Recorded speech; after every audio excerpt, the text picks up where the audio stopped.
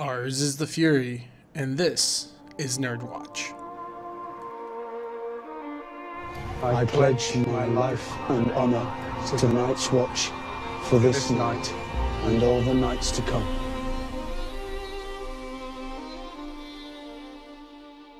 Hey guys, this is Josiah Baratheon, and as always with me, the Night King cometh, Austin. The Night King cometh, Austin. Sweet. So, as before, this is the NerdWatch, so I hope you guys are excited for one more week of Game of Thrones down the hatch of the only 6 episodes now, I believe? Yeah, that's all we got. Man, 6 episodes, and we're already down 2, and they were all just setting the scene for the final episodes. So, Austin, let's go straight into it. What was your feels about this episode? I'm going to say this, and I know that we've talked about this before, and it was very heavily used this week on Game of Thrones, and that is the old story-making tool called resolution. Mm-hmm. It was very apparent that this was resolution this whole episode. People were getting a good ending, and they were setting up for those characters' deaths. And I really, really hope that they kind of twist us a little bit and don't really, per se, go with every single character death that we think of. But this episode really set up a lot of things. It did some things to some characters that have pushed their storylines a little bit further. There was a lot of humor. The episode overall was a great rounded episode, but if you're watching it to get this whole fight thing with the Night King and everything going on, you're going to be very disappointed. Yeah, it was kind of a tease this whole episode and the last one. Yeah, so they're kind of setting up, and hopefully, the next episode is the episode that everyone's been wanting. Mm-hmm. I just read today that this episode actually is an hour and a half long now. Cool. So that's what I just read. I don't know. I can't confirm. I haven't looked into it too much, but what I was told is this is going to be one of the most action-packed episodes of Game of Thrones, and I'm super excited for this week coming up. I can't wait to see this new episode, but let's not completely overshadow next episodes with this week's episode. That was really good. It set up a lot of good things. Mm-hmm. We got to see some feelings from other people that we haven't seen a lot, and a lot of cool interactions happened. I mean, I'm right there with you. This episode, I've always been a fan of resolution arcs, and we watched it with my friend Blake, who is also a big anime person, and he mentioned how in a lot of anime, and just honestly, it's in storytelling writings naturally, that when resolutions occur, it's the symbol of the end of someone's arc. And we saw a lot of that, from Brienne to Jaime to Theon, just a lot of resolutions. And I think that's going to definitely set up for a lot of possibilities. But we'll get in that once we get into the breakdown itself. So now that we got that feeling, and by the way, I will say, I didn't really say it, but I love this episode. I liked it a lot. I talked to a couple of my co-workers, and they're like, oh, we didn't really like this episode and everything. I'm like, well, you don't like storytelling. You like different things for different reasons. But that's neither here nor there. So let's go ahead and go down on the breakdown below. Austin, to start off the episode, we opened up on the pan of Jaime in Winterfell in front of Sansa, Jon, and Daenerys. Take us through exactly what happened there. So, if you don't really know anything about these characters, this is a very, very, very heavy scene that didn't disappoint, though, in my opinion. I really like this episode that brings the whole Jaime aspect. So, let's take, for example, Bran. Jaime threw him out of a window the last time he saw him, in Winterfell, and made him paralyzed. But we'll talk about Bran a little bit later with Jaime. Daenerys, her father was murdered by Jaime, stabbed in the back, and his throat slipped. And Sansa Stark, that Jaime betrayed their family and like kind of made Ned Stark go to prison in a way. Well, he attacked Ned on the streets and killed their master of arms, I believe it was at the time. Yeah, that's right. I remember because it was like in a little hut. I remember that scene in the first season. So, there's a lot of things that these characters are very upset about. And also too is, Jaime opens up with saying, Cersei lied. She's not sending her army, and it kind of made Tyrion look like a fool. And that's the thing Cersei's good at. Cersei's, and they even talk later in the episode, her, Tyrion and Jaime saying like, we were fools, for, we know how she is, and we can't believe that we went through it. But you could tell that most of the characters here were very upset that he was even near Winterfell. But Jaime kind of stood clear and was like, look, I'm for the army of the living. I'm not, I'm not for Lannisters right now. I'm for the living. And so that speaks a lot of volumes, but it didn't speak a lot of volumes until the one person that I think that's in love with Jaime Lannister is Brienne of Tarth has stood up and was like, look, Jaime is a very honorable man. If it wasn't for what he did and lost his hand over it, these guys would have had my way. These Boltons would have had my way with me. But he stood up and he sacrificed. And Jaime's a good guy, and I believe Jaime's a progressively good character over time, from time to time. Yeah. I think Cersei really warps him, but I think now we're seeing Jaime become the real Jaime that Jaime should be. So overall, Daenerys and Sansa's like, we agree. Brienne of Tarth has really helped everyone here. So that means, she's very loyal to the cause and very loyal. And Jon even said, we need every man we can get, which I think that's Jon's every answer now.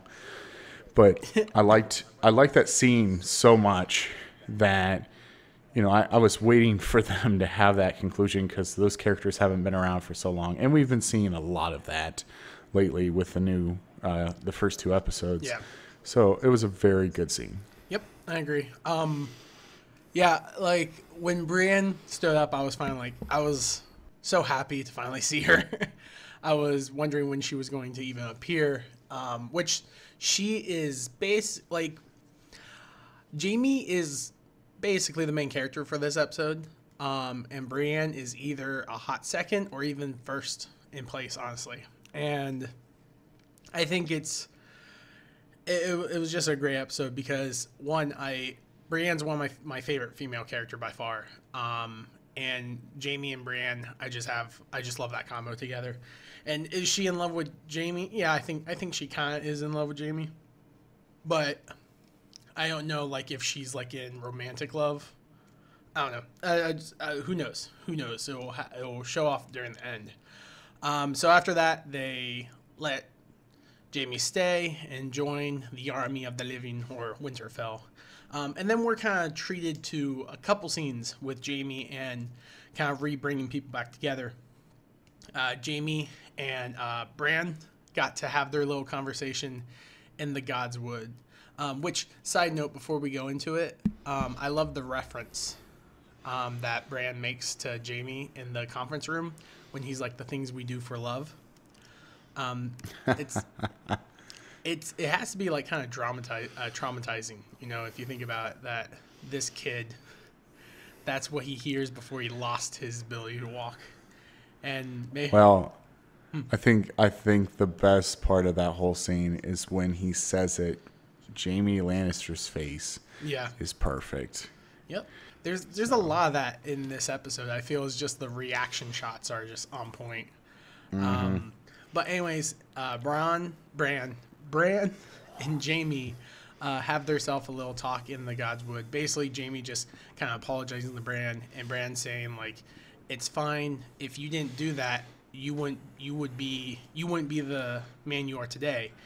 And so when Bran, I keep saying Bran, but Bran, and that is like I think that's ultimately important, and it's very interesting whenever I think it's very interesting that whenever he like talks to him, he says that he's not Bran. And I wonder if that means like he's either accepted the mantle as Three-Eye Raven and he knows he can never be Bran, or if like this is actually the Three-Eye Raven in Bran's body. Probably won't have any type of connection or truth to that, but I don't know. It was an interesting thought process. We also saw Jaime and Tyrion. You even mentioned to it a little bit with them talking about how like Jaime's like, oh, you know, Cersei's great at manipulating and telling lies, using the truth to tell lies, and Tyrion's like, yeah, she's good at manipulating people, and he's like, yeah, but she never manipulated you, or you knew exactly what she was. It was something like to that accord. But it was a great like kind of relationship talk like they used to have back in season 1 when they were around each other a lot, and it's kind of cool to see their character progression from what they were to what they are now, and just their thought processes and how much they're different but they talk the same. And then one of my scenes that I really liked was when Jaime went out and talked with Brienne in the field, and ultimately like they saw Podrick fighting away, and it was just really cool to see him actually be like competent whenever he's fighting. Like he was like causing that kid to fight back and pulling them off. Like it was kind of cool, and I see good things coming from Podrick or a death, one of those two. It could be either. And basically, it was just a scene of Jaime just explaining to Brienne that's like, hey, I'm not going to be a great leader like I was. You know, I'm not the soldier I used to be.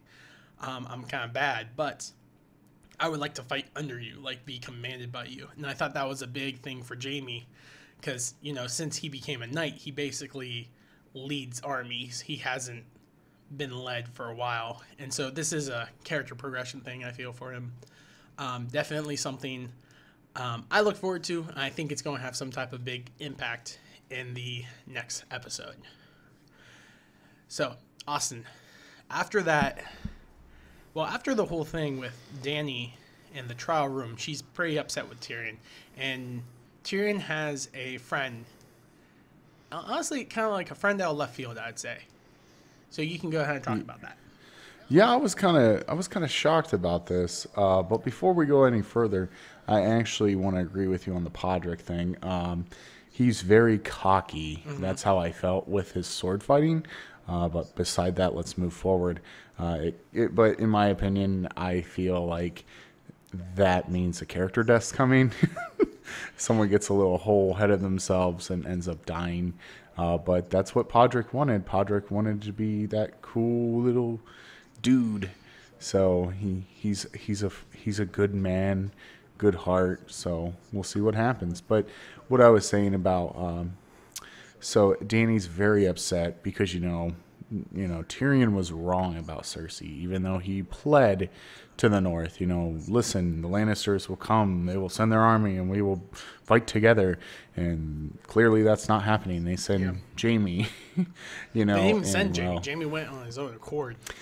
Yeah, so that's what I mean. Kind of, Jaime just went on his own accord. The only Lannister that showed up.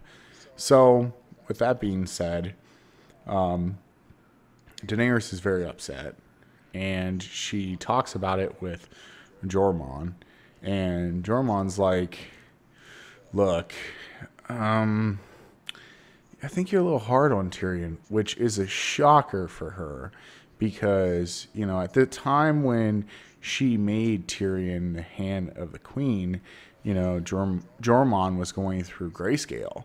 You know, he was trying to find the cure for grayscale at the Citadel with Sam and all them. Mm-hmm. And he comes back, and Tyrion Lannister, the person that he brought to Daenerys, is the hand of the queen. But it was really weird to see Jorah be like, you should take it easy on him. He's an intelligent guy. He's good at what he does. If it wasn't for his thinking, we wouldn't be here. And I think you should, be light on him. And she's like kind of shocked that, like, we're all shocked that he would say something like that. But I think he realizes, and this is why that character is so good, is he knows that he's doing good in his own position and people make mistakes. And I think he's realizing that because he's made those mistakes before. The biggest reveal, the biggest thing we knew about, but Daenerys didn't know about, was when he was actually paid by Robert Baratheon to kill her, and have information against her. And then, in the end, killing her. But he ended up falling in love with her in reality. So Jorah kind of, he's realized what he has to do, and I think Jorah is just happy just to be with Daenerys, and he wants to help her in her conquest or her rule. Yeah. And I think that he knows that, Tyrion is a better fit to be hand for the queen. So that's what I think. But that's what really happens. So she kind of lays off at Tyrion a while, and Tyrion's kind of shocked a little bit because she shows some mercy to him. Yeah. And that part where Jorah puts the camera over Jorah, there's a reaction shot where it's like, I helped you here. Ooh, you ever seen like those little cartoons where the little kid, is bashful and like kicking his feet in the sand. He's like, oh, I kind of felt like that's how Jorah Mormont was like. He kind of felt that way, but I don't know if I should go any further with some things that about Jorah Mormont, but let's move forward. I know. Why don't you talk us through? There's a part where Dany approaches Sansa. Yeah, which was probably, I would say, second favorite scene of the night. The end of the Dany and Jorah scene is Jorah saying one more thing and then kind of cuts. So we don't really see what he talks about. I think there's two things that he could have possibly talked about. Was either one, having Tyrion in the crypts during the next episode, because originally he was like, oh, I'm going to fight, and she's like, no, you go down the crypts, you'll be fine. And then the other thing, I kind of think is what he actually talked about was Dany connecting with Sansa, and we definitely see that they get to have a little bit of a girls' talk, and it was a cool scene because you definitely got to see them warm up to each other and start talking, and then it just started going down south the second that they start talking about after the war with the dead, and Sansa's like, what about the north? We vowed never to be served by another king ever again. And Sansa basically just divided them instantly amongst it. And before that, they were just talking about joking about how they gotten really good at leading people who wouldn't accept rules from women, and showing that women are just as, if not more, capable of ruling. And that's definitely something that they both kind of connect on. But then, Sansa says what she says, and it basically ends the yay, we're friends, to becoming this middle ground coldness that Daenerys is definitely not going to want to give up the north. And she wants the whole Seven Kingdoms. She doesn't just want the south or anything like that. She wants the whole thing. But luckily enough, their scene is ended by a little friend coming in, and I'll just instantly transition into it. Theon comes back from collecting his sister and asks to serve and protect Winterfell, almost like an atonement for him sacking in season 2 and basically ruining the north and putting the north in such a bad state that the Boltons could take over. And it was a really touching scene. It had me tearing up because I think it was just like when Sansa started tearing up, she's such a character that's so hard right now that it just caught me off guard. And I started kind of like tearing up, and I'm like, this sucks. Like, I hate whenever I get teared up. But it was honestly a very heartfelt scene with Theon going. And who knows? Probably Theon's going to be Azor Ahai. Who knows? I make the joke, but this episode really set up multiple characters to take the place of Azor Ahai, in my opinion. But after that little heartfelt thing, we get a nice scene, which is probably... It was a good scene, and we got a lot of information from it. But we got to see a war room scene between all the friends. Before we go any further, so I know that you talked about, a little choking up on that scene where, Sansa hugs Theon. I don't know if we should go any further with this, but I really want to touch a point on this one because this one really choked me up. And it was the scene with Jorah and Lady Mormont. Leon, yeah, that was one of the biggest scenes because, one, Sam shows up, and it was like, Mr. Jormon, I want to give you the sword of the Tallies, and he's like, what? And he's like, your father, I think he's like, your father made me the man who I am, and it would be my honor to give you the sword. And he's like, because I can't wield it.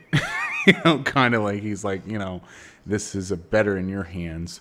Mm-hmm. And I choked up when I saw, Sam give him the sword, and watching him like embrace that. He was just so happy that he's like, which also is another thing, resolution we talk about all the time. This was a big thing. If it's exactly what we think it is, it could lead to a character's death. The other thing is when Lady Mormont talks to him, oh my gosh, it crushed me. Like, it didn't crush me, but it was a happy crush where, like, she was like, he was proud of her. And he's like, I'm proud of you, and, like, what you became and the houses became. And since, my brother, is it brother? I think it's brother, right? Jorah Mormon, and then it was the bear from his brother, the Night's Watch, which was his dad. Yeah. So both of them left Mormont House, and she's such a young age, where she kind of had to take over, and you can tell that he was very satisfied of how she grew up and became with the house. So that was one of the best scenes to me. I think that's one of my favorite interactions that I've seen this season was Jorah Mormont and Lady Mormont. So, but yeah, let's move forward with the war room scene. I'm going to say this. So, I loved. We don't usually get to do this, so the listeners out there, they get to hear this. Me and Josiah live kind of, he lives in Pittsburgh and I live in Ohio. And this week was a blessing because he got to come, and me and Blake and Josiah got to watch an episode of Game of Thrones together. And, oh my gosh. The war room scene is just showing that there is way more undead than what we were thinking. Because they were like, the Night King's going to crush us. But they also have a plan where they talk about, hey, what if we just take out the Night King, and before the forces like kill everyone. And it looks like Winterfell has some things planned. I've seen a couple things where I've seen dragon glass on the side of the castle. Yeah, I saw that too. Kind of shoved in those. I've also seen like there's a pit full of fire that they're probably going to release.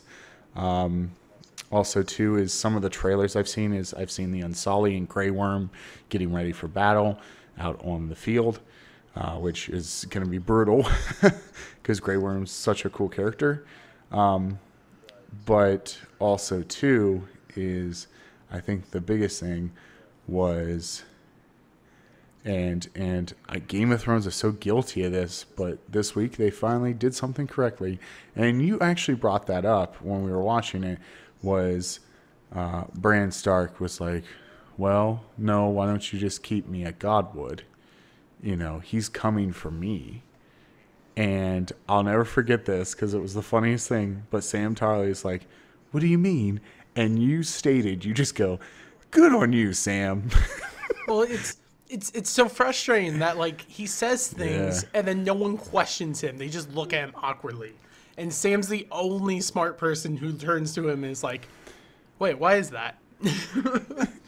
Yeah, Game of Thrones is really guilty of that, like, where it doesn't really want to explain stuff, beats around the bush. Well, it's time to start explaining stuff instead of drawing things out. And so now we know that Bran Stark is connected to the Night King because Bran Stark is the memory of the world, and the Night King is here to destroy that memory.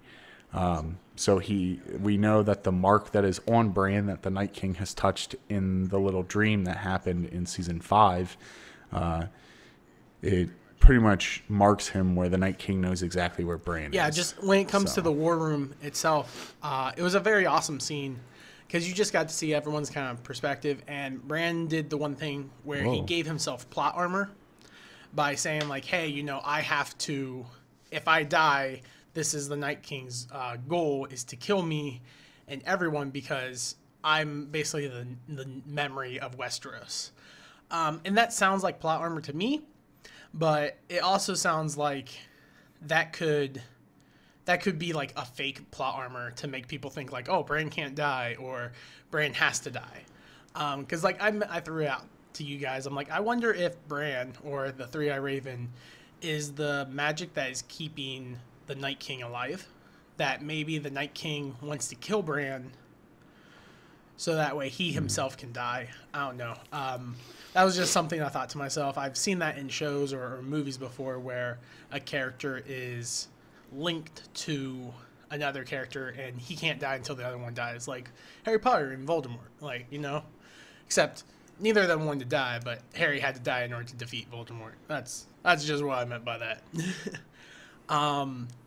But I have a friend named Sean, and I think I mentioned this last episode, where he has heard of like a thought process or a theory that the Night King isn't going to be at Winterfell and that he is instead going to King's Landing. And we'll talk about it more once we're done with the breakdown, because it's something that at first I was kind of like, I'm not sure. And the more I saw this episode and the more I'm thinking about it, I'm like, actually, you know what? I think there's a lot more to that than I let on or I thought about previously. But the War Room basically set them down to say, hey, let's take out the Night King and we think the undead will just stop, essentially. But like all movies and plans, I think this plan's going to go south in some way and manner. And I think that south is going to be the Night King's not going to be there. So that's basically the War Room. Is there anything else you want to add? Not really. You hit on some really key points. So Perfect. So we'll go ahead and jump to John on the wall with the 3 white knights. No, Night Watch? Yeah, Night's Watch. I kept wanting to say NerdsWatch, and I'm like, that's not right. That's us. But we get to see a nice little reunion of Sam, John, and the Lord Commander now. Talking it over about just... It's kind of like a parallel to them whenever they're on the wall. And it was cool because the one dude even said, like, now my watch begins. Kind of symbolizing, like, hey, you know, we're doing it again. We're back here. Just the wall is no longer the big wall in the north. It's our home. It's the wall to our home. And it was a very, like, basic scene. Nothing really big. It was just John and them kind of talking things through it. It was very basic. Nothing huge. I just really wanted to point that out. It was a nice scene because you got to see them all talking and joking about it. And basically, John and Sam got to laugh at the other because it's like, yeah, we've been with women. Ha, ha, ha. But the scene was cool. I don't know if you have anything to say about that scene or anything caught your eye there, or if you want to continue on. No, it was pretty basic. It wasn't anything. It was just a good, fun little scene that tied in the whole Night's Watch being in Winterfell. And, you know, my favorite part is, you know, he goes to hug him and then Tormund comes out of nowhere and he's like, ha ha! Oh, yeah. kind of breaks up the whole bro hug relationship thing. Yeah, Tormund was great this episode. Yeah, I was gonna say he really shined a big light on this episode. Which that saying, let's move on to the next thing. Yes. Drinking in the hall. So we all know that in the morning, the night has cometh, and it's time to defend. Well, I knew for a fact that one of my favorite character wasn't going to be getting any sleep, and that's Davos. We got to see Jaime and Tyrion. They were first talking about some stuff, and they were like, we're just gonna drink. And I like how like Tyrion is always like, well, let's drink. It's not great, but it's okay. Like, I'll drink this wine, even though it tastes like butt. And then out of nowhere, Brienne of Tarth and Podrick comes in. And he's like, oh, let's drink together. And Brienne's like, no, I'm good. And he's like, what about you, Podrick? And Brienne's like, no. And he was like, come on. It's just, it's the last, he could die tomorrow. And she's like, okay, half a glass. And that is the best scene ever because Tyrion completely overfills that cup. Yeah, and he kind of like looks at him like, hey, yeah. Yeah. He's like, thanks, man. So they start drinking. Davos shows up and he's like, hey, let's drink together. And then, no, he doesn't drink. He came in for the fire. Oh, yeah, he came in to warm himself.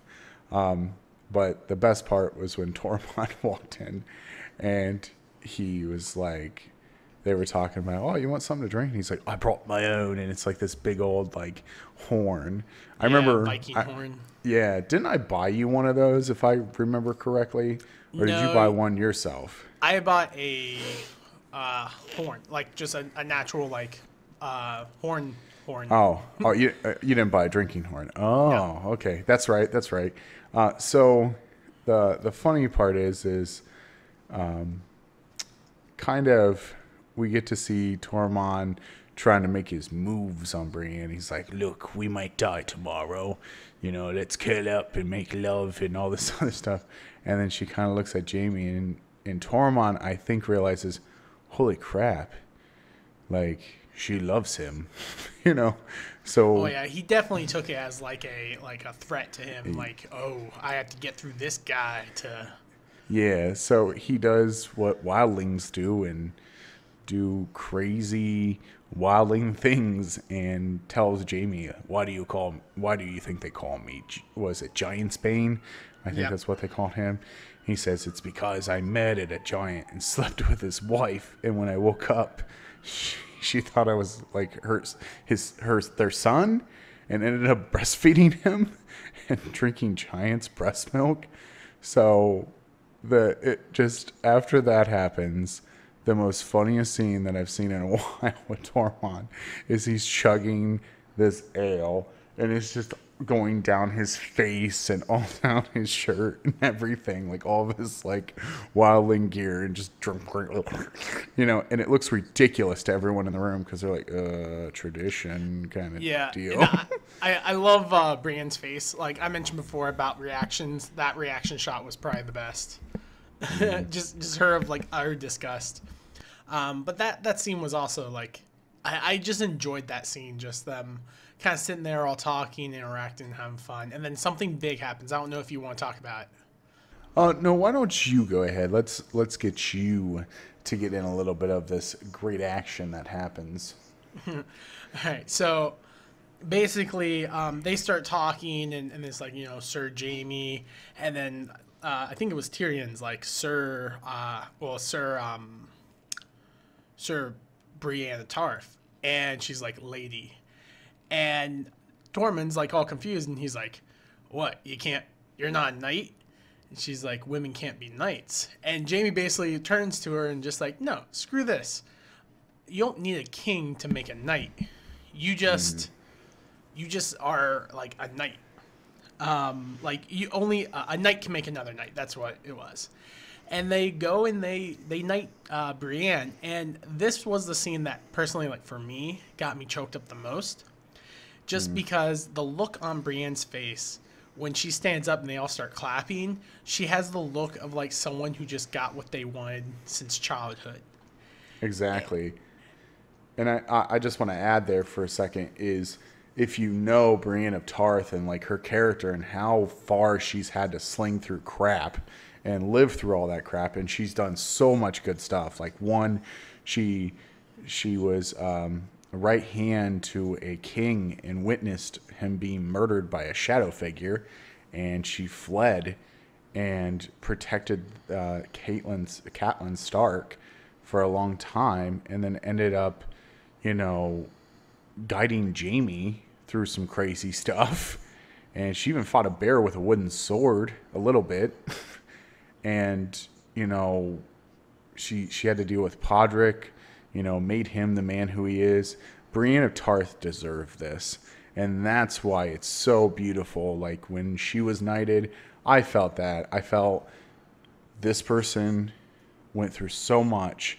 And around that time period, women were looked down upon like that, like women in that era. This is a fantasy show, but it was a very strong scene, and I loved it because it's exactly what we wanted for Brienne. I want Brienne to be respected as a woman of, a knight. Yeah. She literally is a knight. She took on the Hound and beat the Hound. She beat the crap out of the Hound. So she's good in my book. That's all I'm going to say. Yeah. So. And I definitely agree. And I think that's one of the reasons why I choked up so hard, because she was, of all the characters who deserve like good things, she's one of them. Unfortunately, like we also mentioned that basically everyone in this drinking hall has some form of character like resolution. Which basically makes me fear for them, because it's like everyone in here can die and it would be story progression, like correct in the storyline session. So that makes me worried. I still have the one that either Jaime or Brienne is going to be Azor Ahai. That's more of what I want. I see more Jon being Azor Ahai than that, but that's for another time. I'm not even going to try to talk about Azor Ahai all that much, because I could sit here and explain how each one could be and all that good stuff. So let's move on to the person that I think is Azor Ahai, which is the Hound. Or if you guys know him in Hot Fuzz as Yerp. Yerp. I thought it was so funny. A lot of my friends didn't know that was Yarp from Hot Fuzz. If you haven't watched Hot Fuzz, Simon Pegg, Nick Frost, it's a great movie. You need to go watch it. And then you'll know what Yarp is. So the Hound is chilling up on the, kind of up on the Winterfell wall, just drinking, thinking about things. And this is, I have to say, one of the best story-driven, characteristic thing for the Hound. Because who shows up to drink with him? Arya Stark shows up. And I forget the other person, the other guy that's part of the Knights, the Brotherhoods Without Banners. Dondarrion. I hope I said that right. Dondarrion, the one that's been killed like 16 times. Beric. Yeah, 16 times. Beric. Yeah, so the key point I want to make here is it's a simple just them talking. And the key point I want to hit is Arya tells the Hound how. She's just shocked that the Hound, she goes, when's the last time you ever thought of someone without fighting for your own self? And, she was shocked that he's even here helping. Like, he even says, like, he's like, I'm here. Like, I'm going to defend for the living. And she's kind of like, what? Like, what happened to you? Kind of deal. And she realizes, and I think my favorite one is when he comes up to join them to drink, he looks at her and says, is he on your list? And she goes, for a little while he was. And he's like, dang. Because he doesn't really like him. But it was a good interaction scene. I liked it a lot. But what that scene was it was just a little scene between the Hound and her. And oh yeah, one other thing we forgot to touch base on was Gendry finally made Arya's weapon. So, and we got to see some pretty he got cool to make Arya more school. than just Arya's weapon. You know Yeah. what I'm saying there. So that brings me into my other thing is Arya kind of became the dominant woman, and Podrick kind of like showed up and was like, hey, what's up? Here's your weapon. Yeah. You said Podrick, you mean Gendry. I mean Gendry. Sorry. Both of them are good with the ladies. So, also, with that being said, we actually found out, you brought that up, we actually found out why Podrick. Well, it's a possible, it's not confirmed, but the reason why Podrick is loved by the ladies is he has a beautiful singing voice, and he swoos them. I don't know if that's true or not, but... So, yeah, moving forward. So, Gendry and Arya kind of bow chicka wow wow on some things of grain, and she becomes very dominant during it. She's like, take your pants off. But the key scene that I want to bring up is the thing that you brought up, which we both kind of knew that was coming, was she took off her shirt. We didn't get to really see it, and I just want to state this for the people. I don't know if you know this, but have you looked up the internet searches for the last day? Nope. So many people are feeling guilty about what they just saw. Macy Williams, and I just want to say this, it was a body double. You can tell that person is a body double. Macy Williams doesn't even look like that body.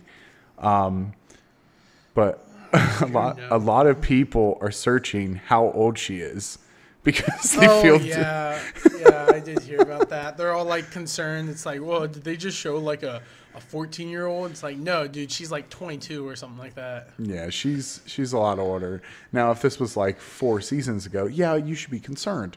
But it's still kind of weird if you think about it, you know, like you technically saw her as a child, and then like, yeah, it's a body double. They did that properly. They shouldn't probably have her. Well, they did the same thing for Cersei. Cersei was had a body double. Well, they also had to do that because she has tattoos galore. Yeah. So after the whole bow chicka wow wow thing with Arya and Gendry, let's move on to the next thing that is a huge reaction point, and that is Daenerys and Jon in the Crypts of Winterfell. So Josiah, why don't you go ahead and explain to the viewers what really happened? Well, I mean, it's pretty base in stone. Dany comes down to the crypts, sees Jon in front of Lyanna's statue, and she's like, who's this? And he's like, Lyanna Stark. And she's like, oh, I never understood. People always talk such great things about my brother Rhaegar, but he kidnapped her and raped her, and I never understood why. And then Jon basically like, he didn't kidnap and rape her. They loved each other. They were married. They had a kid. And when she died, she gave the son over to her brother to foster as her own. And that son is me. And she's like, what? And she got all... Down.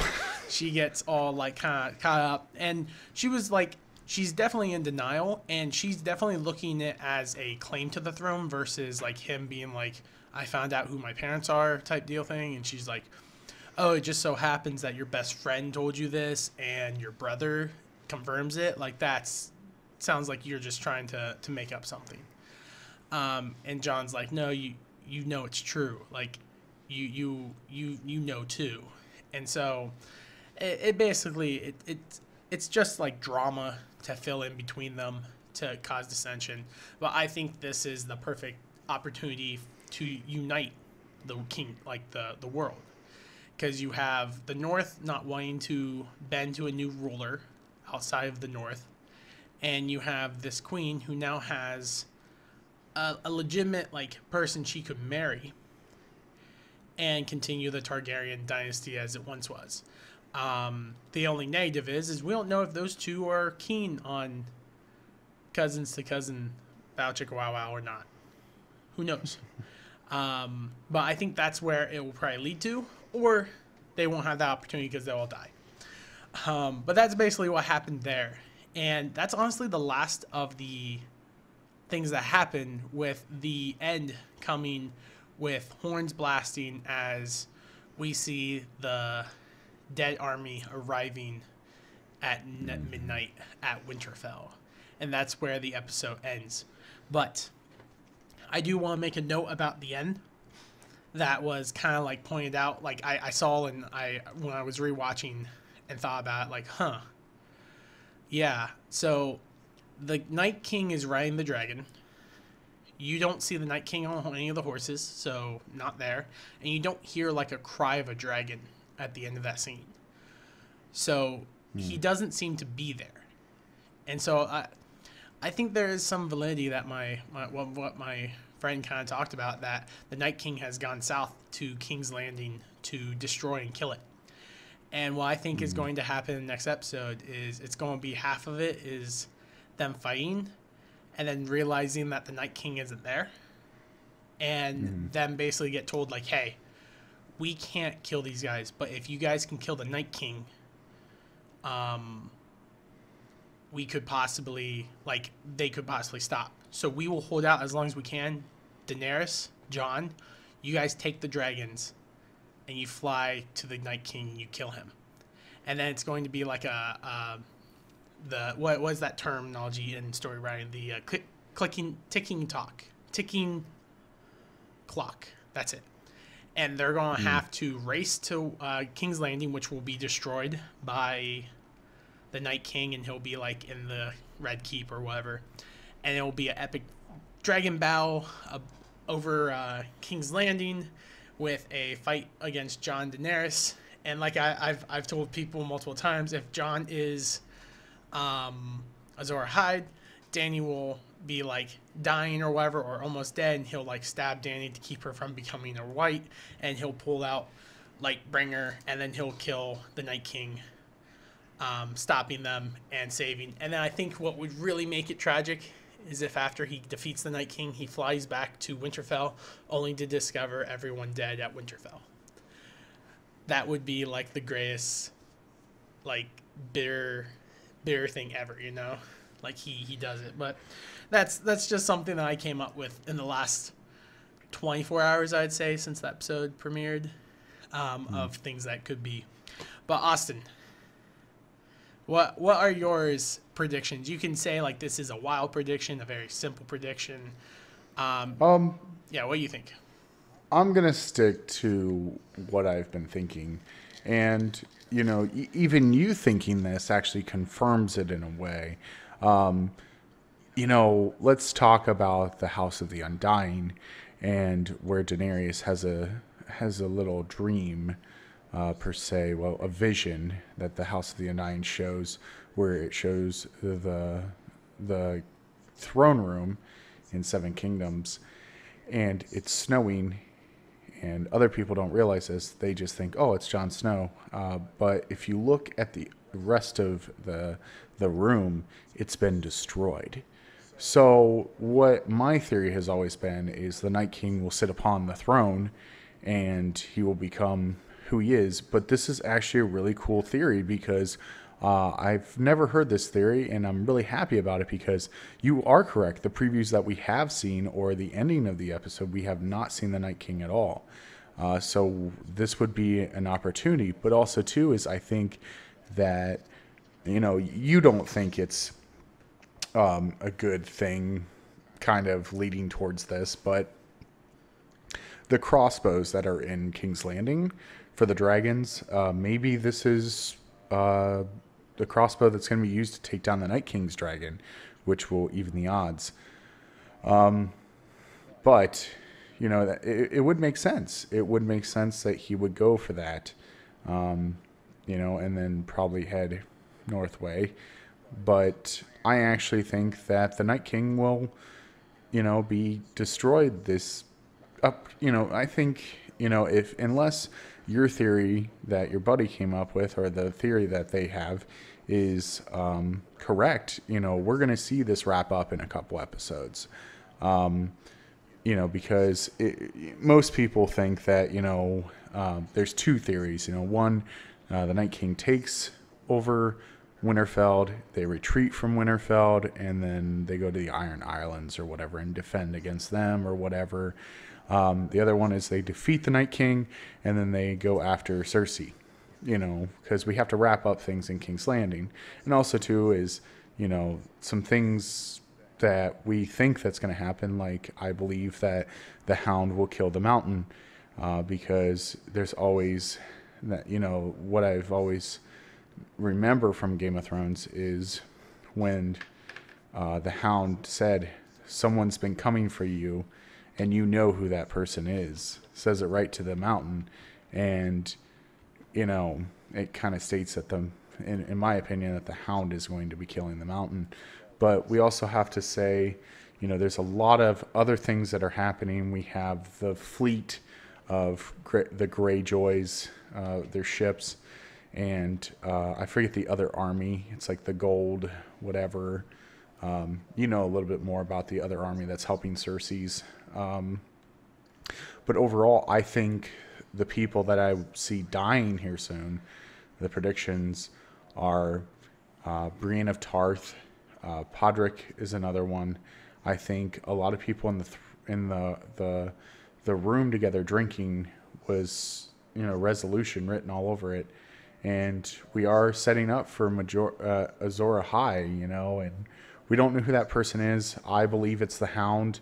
A lot of people think now it's Theon Greyjoy because redemption, born of salt, which he's from the Salt Islands.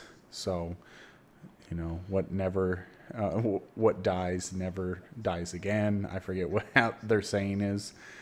But yeah, that's my prediction. I see this next episode being a pretty cool epic battle, and hopefully what I think it is the Night King will come after Bran Stark.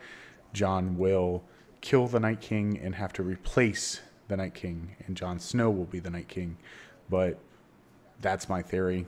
I'm sticking to it. So what about you? Is that all you got, pretty much your theory on stuff? I mean, I've had the same theory about Jon becoming the new Night King, because the more the series continues, there's certain phrases that kind of stick in my brain, and the one is what I can't think of his name, the dude who took over the Night's Watch after he killed Jon.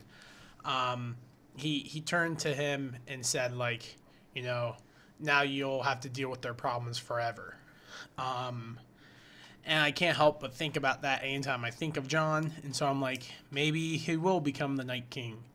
And how he solves people's problems is by taking the dead across the north again and just basically keeping them up there. And he has to just stay up north for the rest of eternity to keep winter at bay always. Or maybe he can't die because he, how he was resurrected. He doesn't grow old. And he just is there infinitely. I don't know. There's a level of predictions I want to make, but there's also a level of I'm at the point where I'm the show will not satisfy me. And that's just because, with all this stuff, I feel like they could have turned this last season or even the season before that into 2 seasons by themselves, like they did before. But they're unfortunately on contract for only so many seasons. And that, to me, I feel like it kind of drips the possibility of the story and it wrapping up epically or correctly. And so, I'm going to watch the series and what's going to come out in belief and hopes, knowing that wherever this ends is how it's going to end in the books. But I'm more concerned about the character resolutions in the book, like Lady Stoneheart and Aegon Targaryen, the one from the other book that proclaims to be Aegon. Is he really Aegon? Is he not? All that stuff. Just in general, those characters, I know that Ger Martin and his kind of group of writers who are writing the books, they'll do justice to it, even if other people may not like it, how long he's taking. I know he's taking time because he cares about the books. And that's why I'm waiting for it. Oh, go ahead. Sorry. No. That was basically it. All right. So I'm just going to state this. This is something that I want to, it will probably be taken out of context, but I believe it's really hard to satisfy a nerd. What I mean by that is, let's take, for example, Star Wars. supposedly this is going to be the end of the Luke Skywalker's trilogy. I think it's going to be really hard to satisfy nerds, and it's always been really hard to satisfy nerds. We have Endgame coming out this week for the Avengers, and I don't know how, it's going to be. Maybe it will satisfy, but it's really hard to do that to people that are so invested into something that you give them the correct ending to help. I remember when The Sopranos, which is HBO's other thing, where a lot of people were very upset with how it ended. But in reality, as time went on, people started loving the ending. So with everything that's going on, I feel sometimes I'm like, I hope this just doesn't end so bad that it ruins the whole series for everyone. Because you don't want that to happen, because you get a show that's like, oh, well, this is a really good series. And then you watch the end and you're like, wow, this really kind of ruined it. But I don't think they'll do that. I believe that HBO, those guys know what they're doing. And George R. Martin kind of has told them how the ending is going to work. So we'll see how that goes. There's been some really good shows that have great endings. Breaking Bad is one of those, for example. So we'll keep moving forward, and I'm excited for next week's episode. I can't wait. This is going to be an 1.5 hour long episode. It reminds me of the old Walking Dead episodes where they were 1.5 hours, and I was like, oh my gosh, this is such a good episode. But we're going to see. I think we're going to see a lot this episode, because we only have 4 episodes left, yep. And it's going to be perfect. I think we're going to have so much fun, because I think, always a season always takes forever. But what I've always known about Game of Thrones is Game of Thrones likes to wrap up things before the end of the season. The Red Wedding, for example, is 2 episodes before the season finale. So remember that, because I thought when I watched the first time that the Red Wedding was the season finale, which I was wrong. What was it? The other one where Martell fights the Mountain, that was 2 episodes before, because the season finale is when Tyrion escapes and murders Tywin. So don't expect us to be like, oh, we gotta wait. It's gonna be this big action-packed, ending. I think what's gonna happen is we're going to see everything unfold in the next 2 episodes. So, and then the next 2 episodes after that will be just setting up, the next 3 episodes, and then the last episode will be like an epilogue. Yeah. So I feel that I'm confident. I'm excited. I am super excited. I respect a show that knows when it's stated its welcome and it's at its prime. Game of Thrones, I remember when it first came out, only had 5 million people watching it. Last season, 52 million people tuned in to that last season. So I'm super excited. It's something that you can talk to your coworkers about. For example, the guy that owns the company I work for, his son came up and was like, "You a Game of Thrones fan?" And I was like, of course I am. So what I love about Game of Thrones, and I hope that it lives up to its standards, because it will get us to talk about what happened for the next 5 years. Yeah. And it will lead into better things like, some of these series that they're doing spinoffs on. So, but that's all I'm going to say, because I'm ranting on. So, no, that's fine. I think we wanted to do some death predictions, but we kind of already covered that throughout the episode, just us talking in general about the resolutions and who we all think. So let's make this really, really short. Austin, who is your number 1 person you think will die next episode, and what % do you think they'll die by?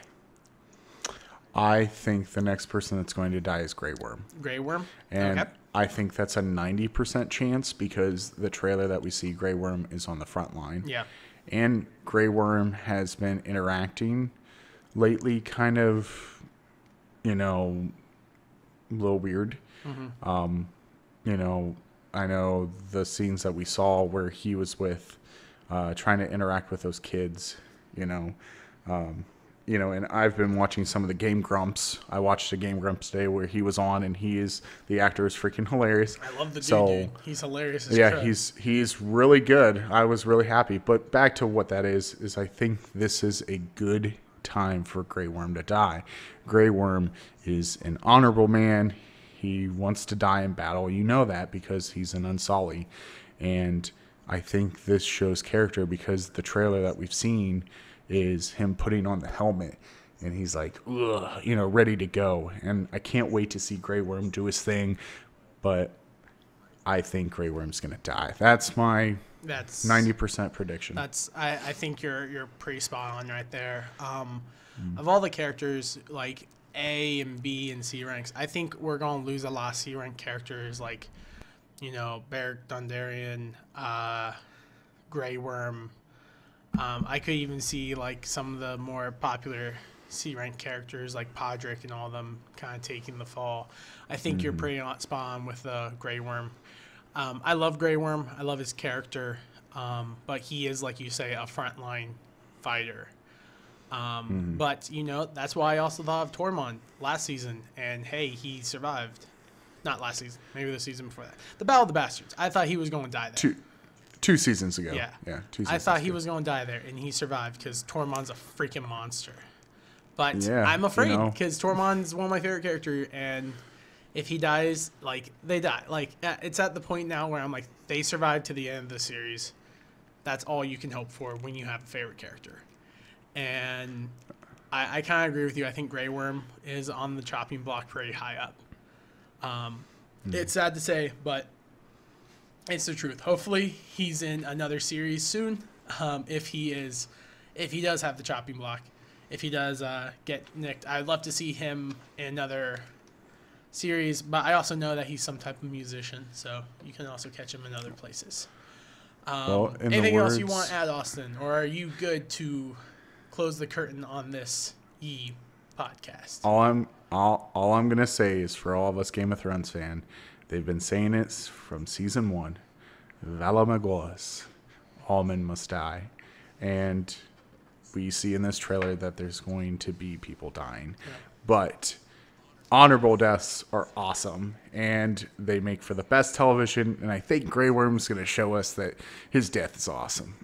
I'll just feel sorry for what's her face when he goes. I just want to know how they made love. Hey man, you don't need that to. You know whatever, what?